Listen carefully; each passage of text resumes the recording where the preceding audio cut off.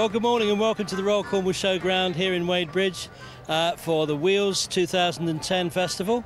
My name's Martin, this is my friend Julia, and we're hoping to see some really interesting cars today. Anything you'd like to see, Julia? Well, Martin, I'm hoping to see some lovely classic cherished cars.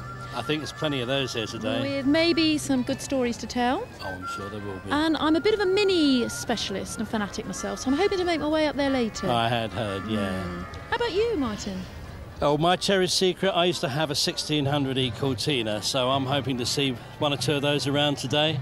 You know, road-style wheels, Webasto sunshine roof, Excellent. aluminium and leather steering wheel. That's my kind of thing. Parade ring starts to fill up with lots of wonderful vehicles. There's a huge selection of vehicles, including motorcycles and tractors and cars and commercial vehicles and fire engines and all sorts of things. It's just wonderful. The parade will begin at 2:30, and your host will be Tim Mitchell, who will be giving a short description, I believe, of the cars and vehicles that are in the ring. Well, Bella Italia. I'm here with a Lancia, all the way from Italy, and its owner is Andy. Hello, Andy. Hello. Andy, would you like to tell me a little bit about this great Lancia? Because apparently it's the only one here like this in the show, am I right? That's right. These were rally cars. They was originally made to rally, and they won the World Rally Championships 6 times. So, yeah, it's a proven car. Have you always been passionate about Lancias, Andy? I have. It's probably my 10th Lancia, so I'm probably a bit of a sucker for rust. 10th Lancia, and you do a lot of the work yourself? Yeah, I do a lot of it myself, and any body work my brother does. So, yeah, very good. Good. So can you tell me a little bit about sort of the enjoyment that you have with your Lancia? 'Cause I can tell it's beautifully looked after. Well, the thing is, it's left-hand drive, so it's a bit more exotic, and because my partner, she sits on the other side of the car, and whenever we go anywhere, a lot of people point at the car, and because they're pointing at her, so she loves that. So Yes. That's a nice feeling, yeah. it is definitely, and being red as well, you know, the Ferrari red. Can I ask, does it have a name? It doesn't, I'm afraid, no. So, but it's my pride and joy. I can tell, Andy. Lovely. Well, it's been a pleasure speaking to you, and I hope you have many years of enjoying it. Super. Thank you, Andy. Bye-bye.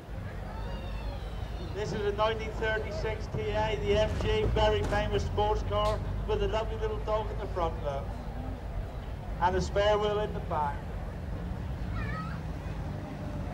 MG's made lovely sports car. They didn't use a lot of horsepower in them, usually made 1100cc.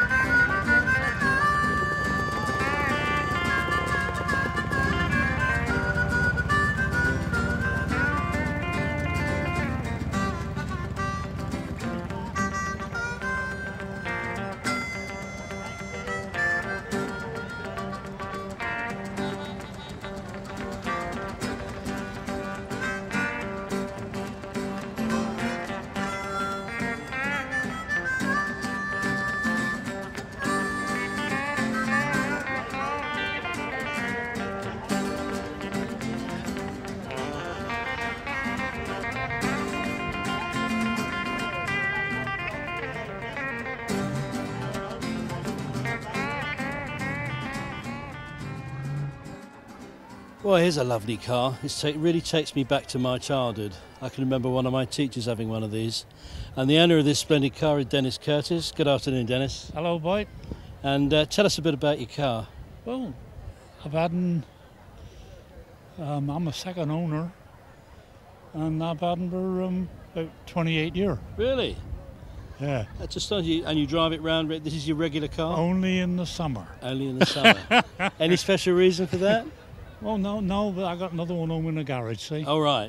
Japanese. Ah, right. Well, enough Say said. no more about that. Say no more. And this, of course, is a venerable split windscreen model. Yeah. Not so many of these around anymore, are there? 55. 1955. Yeah. I was 4 years old. Was he really? Yeah. God, I bet your father had one, didn't I? No, do you know my dad didn't have a car till he was about 38. He had an Austin He had a wife instead, didn't he? He had a wife instead and 4 kids, yeah. My wife had one of these, you know. Oh, did her? Yeah, when she learnt to drive, she had a split windscreen Morris Minor. She passed her test on the Friday. She wrote the car off on the Sunday. I think it was down the bottom of Gut Hill at St Minver. Oh, yeah. Yeah, I know him too. Yeah. Well, this is a beautiful car. And do you go on trips in it? Not now. No. Oh, no. We have been from Land's End to John O'Groats. Really? And back. And back? Oh, yeah. Otherwise you wouldn't be here, would you? No. That's astonishing. How long ago was that? Ooh, 80 someone, Blimey. I think. Done it with the club, see, done with the Cornwall. Oh, right. Cornwall Morris Minor Club. See? All right, so there were a lot of you 8, there. 9 of us. Did you break down at all? Don't be silly. Not in an English car. There you have it. Not in an English car. There aren't too many of those made anymore either. 88 to us. 1988. Land's End to John O'Groats and back again. English car. You saw it here first. Here we have a traditional car, family car, the old Vauxhall. Lovely colour, lovely condition. I think she might be a Wyvern. I could be proved wrong any minute now. No, I'm right. It is a 4-cylinder overhead valve Wyvern. 3-speed gearbox. Top speed of 70 miles per hour, 33 to gallon. But this was a typical family car that you would see that the family would have to ride in on Sundays and that. Very comfortable. A lovely leisurely car to drive.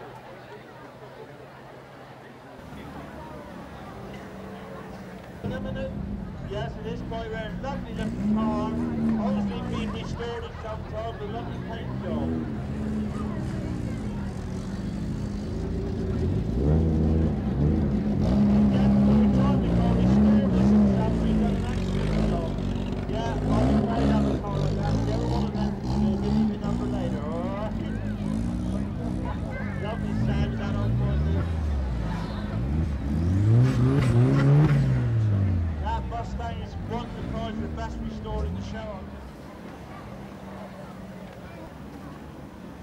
This year, Precious Lives is the main charity for the Wheels event here in Wadebridge.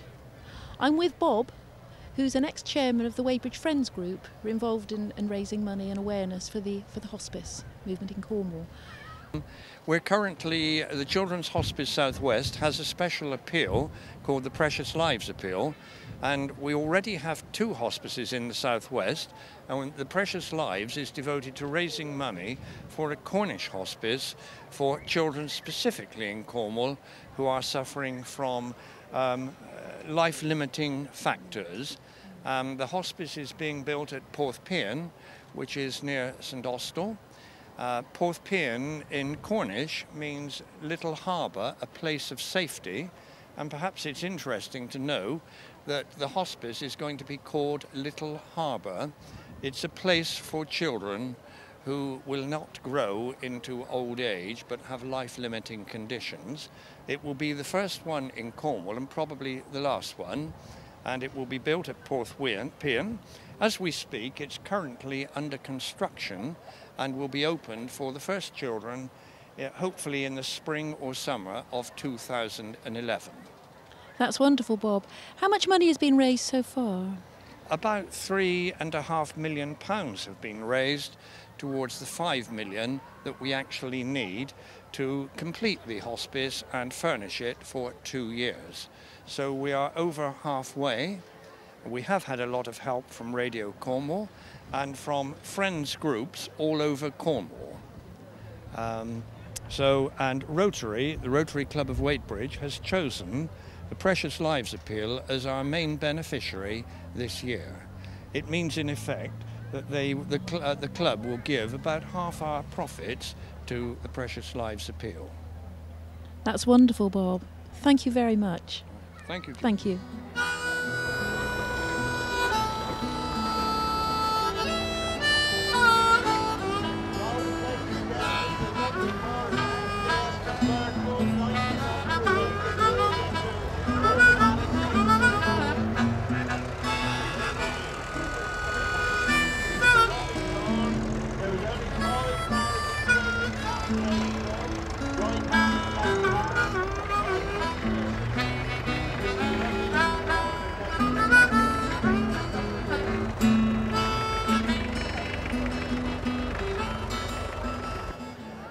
Cool.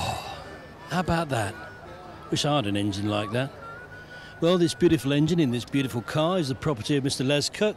Les, good morning. How do you do? How long have you had the car? I finished it in 2007. I've had the car since 1989. I bet it didn't look like this when you got it. No, afraid not, no. Go on, tell us the story, Les. I bought the car in 1989, drove it until it was falling to pieces, basically, and then started restoring it and finished in 2007. Good heavens, a real labour of love then. Yes. And an awful lot of bits on here aren't original MG Midget bits, are they?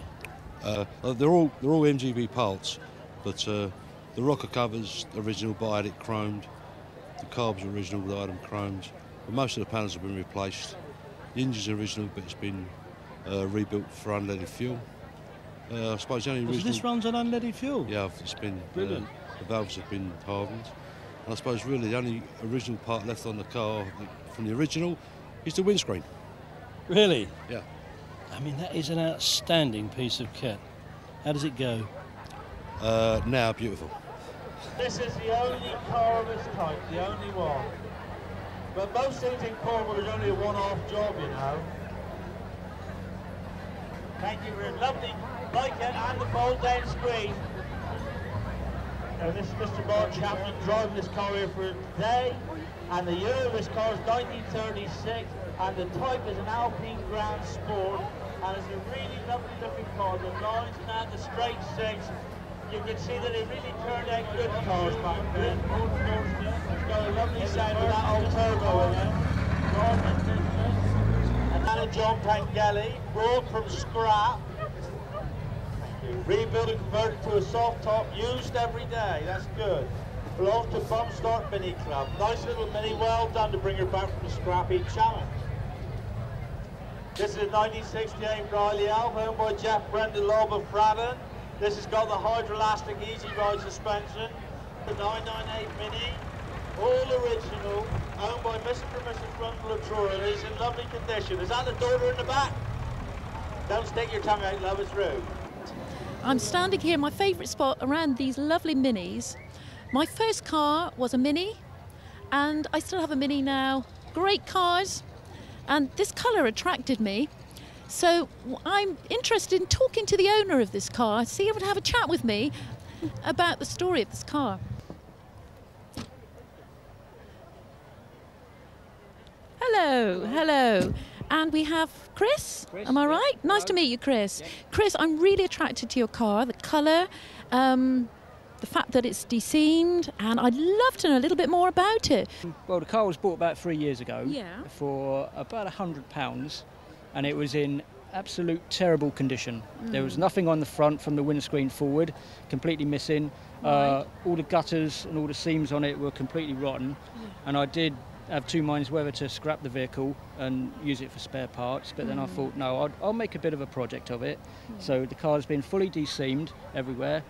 All the rust, wherever it was taken out, new panels put in. It's had new door skins, new floors, complete new front end. The engine bays all painted.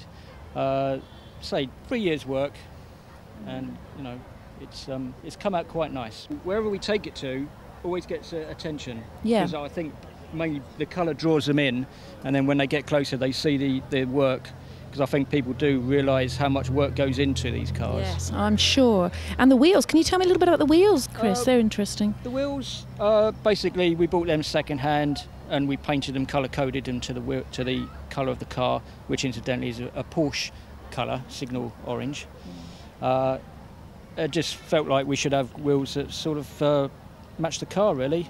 They are period wheels for a period modified Mini. How long have you been passionate about minis, Chris? About 25 years. I used to have my own business restoring them. And the future for minis, they're always going to be a classic car, aren't they, that people are always going to love. Prices are very buoyant at the moment. Spares availability is you can get everything from a nut and bolt to a complete body shell for them. So everything is available for them. Like I say, collectability. There's so many different models you can choose from saloons, vans, pickups. Yeah. You know, from an enthusiast point of view, they're the ideal car. And they're cheap to work on, easy to work on. Great stuff. Lovely. Thank you very much, Chris. And then they lost contact with it. They didn't know where it went. It disappeared off the face of the earth. Well, of course, these boys thought they started looking around. Well, they found out on the research on the internet that the gypsies were going to Treglown, 1979. This is a 6.6 petrol guzzler, very fast though, very slick machine. Lovely done out with the name Bandit from the film, I bet. Yeah, the Bandit's here. Lovely Berber report. And this was very economical fuel, the gallon. Thank you very much. Lovely car. Lovely bird. That's right, give them a round of applause as you're around. They like that. They bring their cars here for you today, free of charge. Well, here I am with Ian Tatum, who's the owner of this magnificent Green Goddess fire engine. You'll all have seen these on the telly, used in the fireman's strikes. Originally a military vehicle. Tell us a bit about it, Ian. It was never a military vehicle. It was built and administered by the Auxiliary Fire Service, which was administered by the Deputy Prime Minister, strangely enough. Built for use in the Cold War. We were going to be nuked by the Russians, and these were a part of a water chain, and their job would have been to transfer water across the country. Water's polluted here. Fleet of these across the country, joined together, pumping water, supply the country. So they were not originally intended for that, no. But then they went into storage and were beefed up and added and turned into rescue vehicles and went into an auxiliary fleet. And there was some 2,500 of them in storage. But now they've all been retired and sold off, and the government only have a small fleet of red fire engines now, right. Auxiliary. This is your one that you bought, and I understand that you're looking for something else now, so yes. This is for sale or swap? Yes, I've had this as a toy for 5 years now, and it's a big toy, and I'd like something perhaps a little bit smaller. You did mention a ferret armoured car? Ferret armoured car would be nice. Fairground ride, holiday cottage in the Lake District. So there you have it. It's a holiday cottage in the Lake District, or maybe a ferret armoured car. Choice is yours. If you've got one, come and see Ian here. This is a lovely engine, the Fowler Tiger Tractor Firefly. This was owned by George Hawkins for years. I knew George well, lovely man in the steam, and a lovely selection of engines. Now his grandson David's took this engine off. There's a credit to David, he brought her back to life, he's done a good job, he's got her sorted out, she's back on the rally scene with us now. David owned the roller before, and he's done it up from scratch, stripped it right out, put it back together, and I think he's done a similar sort of work for this one. And his lovely name Fireflies, and this is a showman's engine, got the dyno mounted on the front.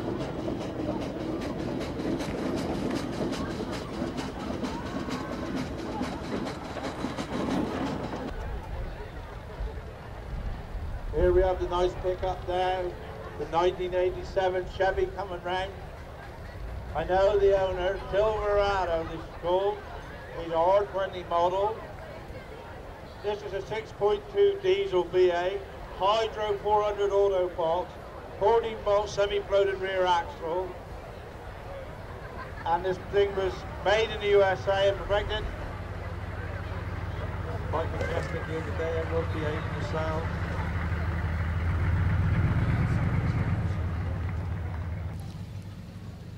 Well, here I am standing between these two magnificent lorries with their owner, Malcolm Selwood from Camborne. Right, Malcolm, this is the first truck that you've restored. Would you like to tell me a little bit about it? Yes, I bought this truck in 1964 from a breaker's yard. I then, over a few years, I restored it, and I began to rally it in 1980. And I bought it because my dad used to run one. Right. Would you like to sit in the cab? Oh, you're quite welcome to. Exciting! Yes, I would love to sit in it. Go.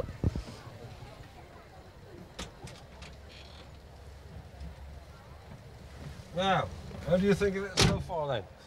Very cosy. Would you like to drive one like this? Well, I would love to have a go, but I first of all, I'd like to find out what it was originally used for, Malcolm. It was used originally in the Penzance area as a market gardener's truck or lorry, yeah. In 1947 it was new. And what power is it? It's a 28 horsepower. I do love driving it. It is fun driving it, yeah. Where are we going, Malcolm? Where would you like to go? Let's see, we'll go around the rally field, shall we? Sounds good to me. Let's go. Right, we're on the go, okay? We're off. You'll really enjoy this.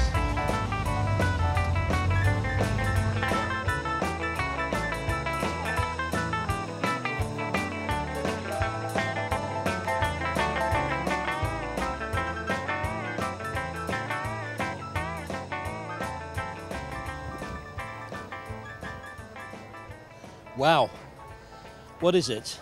Well, you may well ask. Apparently it used to be a Citroen 2CV, and now it's a Bumblebee. It's a remarkable three-wheel vehicle. On the front here, you can see the evidence of the 2CV with this twin horizontally opposed air-cooled engine. It's incredible, but I don't think I want to go very far in it somehow. I wonder if it still meets the traditional French requirement for a 2CV, which is that you should be able to take a farmer, his wife, their 2 children and a tray of eggs across a ploughed field without breaking any of the eggs. What do you think? Right, ladies and gentlemen, here's another Vauxhall from Vauxhall 10 in 1939. Born and seen in Winchester 203. The owner, Nick Edwards, lovely car. Got the dog looking out the front of the corner right here, and this is the 3-speeder, lovely blue this time with this sidekick exhaust. Ah, this is a 6.3, yeah.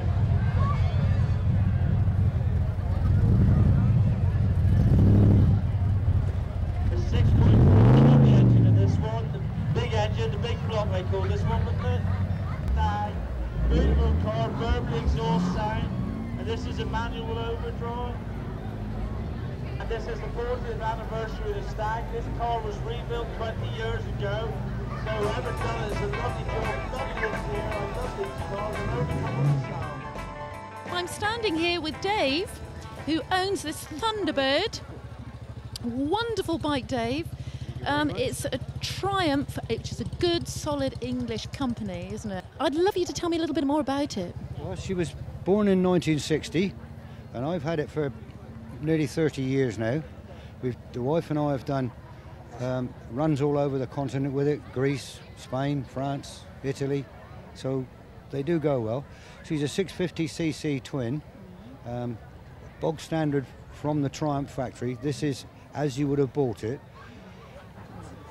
And I hear that this bike has an unusual ownership day. Can you tell me about it? Yes, this bike was originally sold by John Surtees, the world champion, from his shop in Kent. I didn't buy it from John Surtees, I bought it from the chap that bought it from him, if you see what I mean. But it was originally sold by John Surtees, the road racer, who had the shop in Kent. Also his father had it before him, so I won't say the bike has got pedigree because it hasn't been raced, yeah, but the shop that it came from has a certain amount of pedigree. This year would have had ivory and black, but you could order it black from the factory. This one has always been black. This is how I've always had it and always run it. I don't know whether your camera can see my sort of jokes on the front, but it will do even now at this age, do well in excess of the official speed limit, as if you're brave enough to hang on. It did amuse me when I saw at the front there, bathtub, to do with its rear end. Can you tell me more? Towards the end of the life, Triumph were looking for a way to actually get these things for the commuters to buy them. So instead of having the open end at the back, they put this metal bathtub all around the back and enclosed the rear end. And almost immediately it came out, of course motorcyclists being what they are, they said, oh, that's a bathtub. Turn it upside down, of course, and you've more or less got a bathtub. Not that you'd have a bath in it, but that's how it's got its name, bathtub. Memorable trips on this one, Dave? Any memorable journeys? Yes, we did a rally over to France, to the Triton rally in Rennes. I suppose the biggest one that the wife and I ever did. We lived and worked in Greece for 10 years, and I had the bike in Greece, and we rode it home from Greece. So that was a bit of a long way, but we made a long trip of it. Instead of coming straight home to England from Greece, we went all down southern France, visit some friends in the Camargue, and then came up that way. You'll find most of these lads here have been abroad at some time, or most of us have got some story to tell about travelling farther than you would think on something which is 30, 40 years old.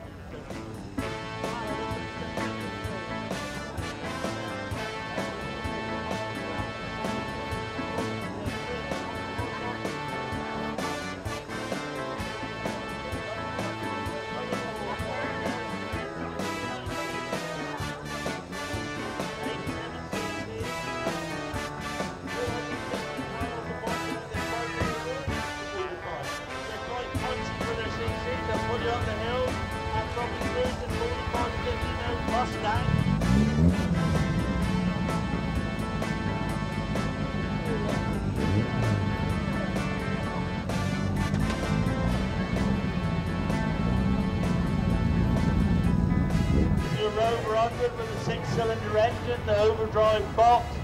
We used to call them the bank manager's car because they've got a walking stick handbrake. Just inside you've got like a walking stick and that you pull on. This is a good car to go cruising up the motorway. Sits lovely at 75 with the overdrive box, and it's so comfortable when you get out, you still feel quite fresh.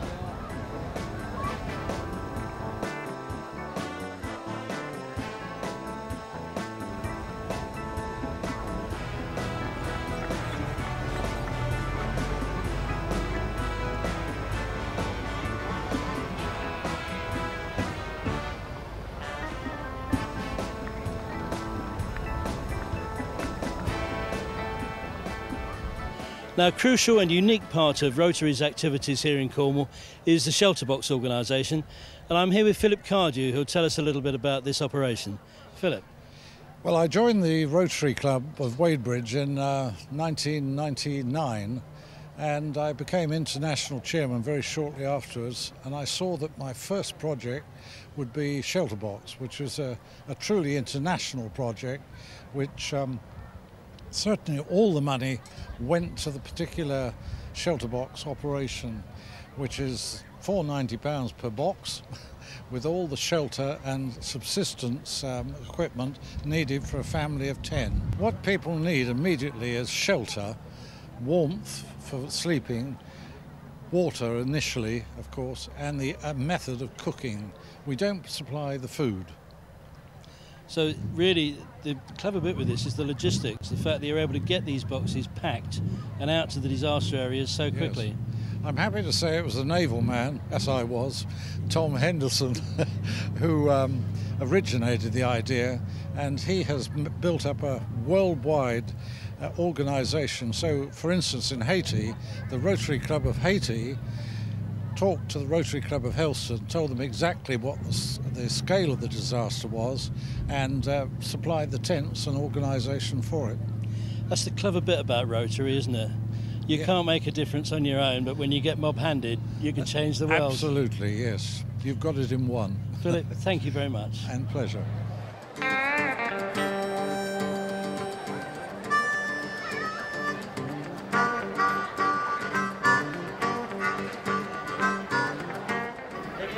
Rob a bank in the late early 50s, 60s, you wanted one of these parked outside. The police couldn't keep up with them. Then their West Country go around the corner on 2 wheels out, and this one was leaving their standard, wouldn't they? And this engine was improved for the first Mark 1 and the Mark 2 with it to make it a lot more user-friendly. Nice car, lovely colour. I like the wire wheels. Yeah, and it's manual overdrive. Here we have the Ford, the convertible, keep the children in and mother. This is a 1988 Escort, XR3i Capita, 3 owners, rescued from the field where it spent 5 years.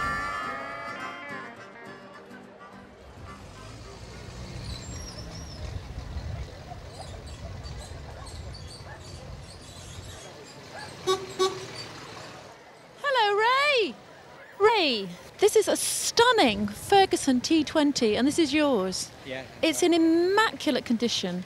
I'm a farmer's daughter, and I've got a great passion for tractors, bring back lots of memories for me. Can you tell me about this lovely, lovely tractor? Yeah, it's 1953 Ferguson petrol TVO is the fuel he runs on, and he's 20 horsepower. It's a light tractor mostly for smallholders. It's used to do most of the work on farms back in its time. You were telling me earlier on that when you first started working on the farm, there were 2 tractors like this that did all the work. Is that right? Yeah, we had 150-acre farm and 2 tractors the same as this, and they done everything on the farm for the 3 years I was there. How old is this tractor? He was 1953, so yeah, 57, yeah. Well, it's a cracking tractor, Ray. Lovely and superb condition. Thank you very much for talking to me. That's all right. Thank you, Ray. You're welcome. This is a 1934 Morgan F4 3-wheel chassis up rebuild. It was a 40-year project. This build number is 42, second oldest known example in existence, and the engines were 410 horsepower side valve. And when new was 110 guineas. You don't hear guineas mentioned like that, do you? And a lovely, yeah, good car.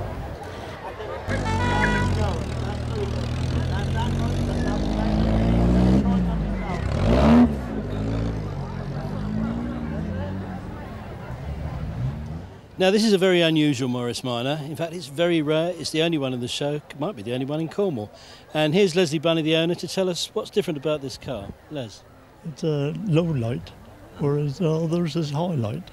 And it was built mostly for the European market, like Australia, South Africa, and United States, Why did they stop building them as lowlights? Because when they went to America, they said the lowlights are too low, and they wanted them up further higher. Those flaming Americans again. That's right.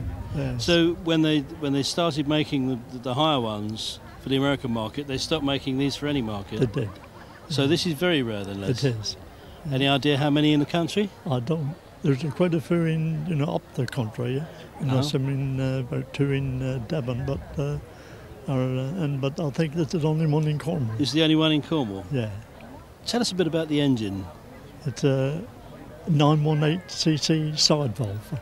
918cc side valve. That's right. And that differs from the others in what way? Most of those is overhead. Oh right, I understand. So they sound different as well. That's right. They sound a bit different. Yes, a bit slower. So it's rare and it's sedate. It is. It's a lovely car, Les. Thank you so much for showing it to us. No, welcome. Thank you. Here we have another Morris, the split screen, a bit different there, earlier one obviously. This car is 1955, that was a good year because I was born then. Everything was good in 55, the split screen Morris. And it's a minor, is it? Yes.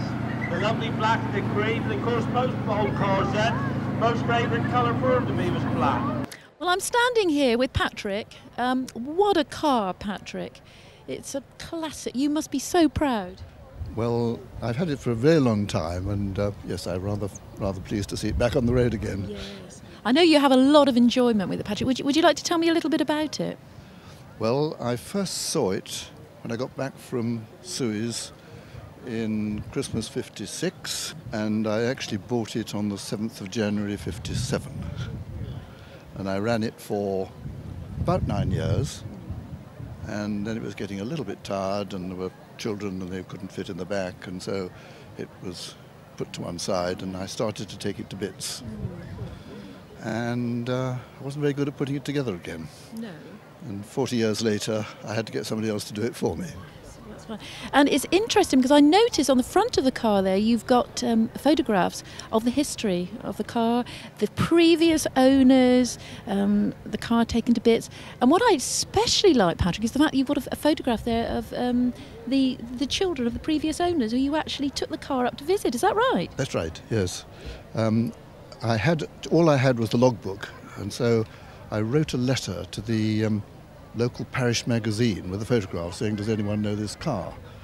And about 3 weeks later, telephone went one evening, and that was the son, Michael Allen, saying it's my father's car, and it all went from there. Right, what a story, what a story. And their reaction when they saw it?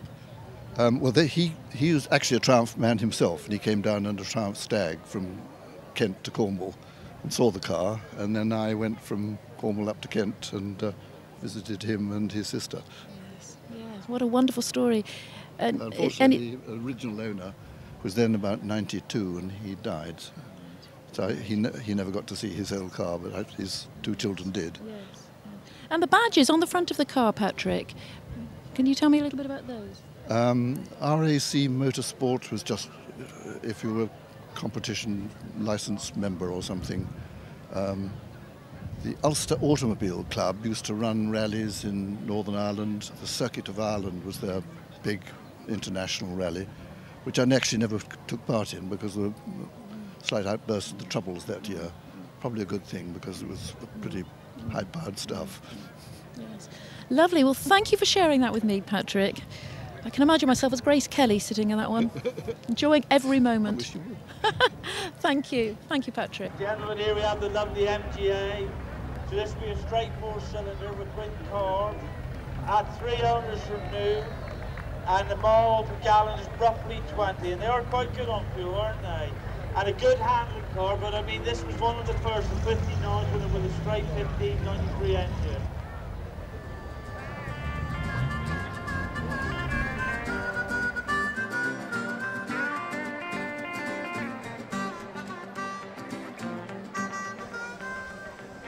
Well, we've had a wonderful day here at the Royal Cornwall Showground, but all good things must come to an end.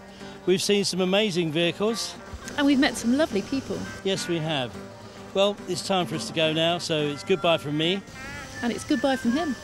Goodbye. Goodbye.